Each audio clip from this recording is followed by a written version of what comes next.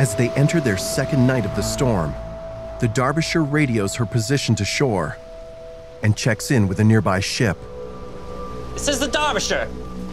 How are you enjoying the weather? Loving it.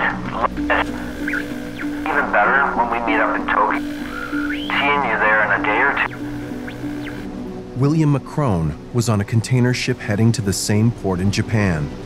Actually, we were talking to the Derbyshire on the VHF at the time, and he made arrangements to meet the guys on board because there's a nightclub in Tokyo called Fufu's in Roppongi. We're all going to go up the road and have a night in Fufu's, but unfortunately, it never happened.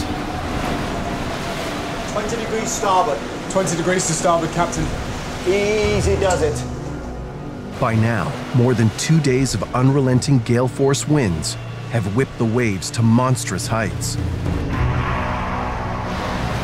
Then, you're gonna feel this one.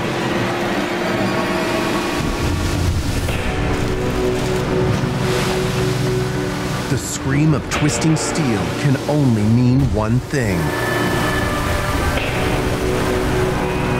We're losing her! We're gonna lose her! Abandon ship! Abandon ship!